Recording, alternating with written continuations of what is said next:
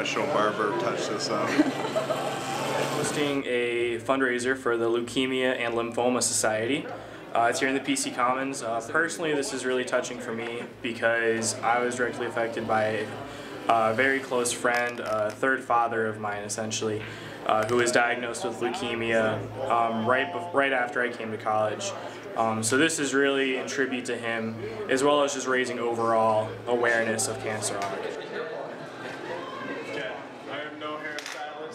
I thought this was a great cause.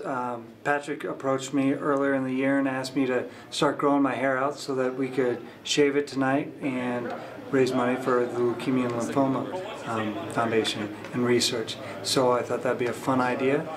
Wasn't going to bother me too much because I regularly do shave my head, although growing my hair out was kind of painful because it reminded me how little hair I actually have up here. Just don't be afraid to stand up for what you want to do. Have the courage to be able to go out and say what you want to say.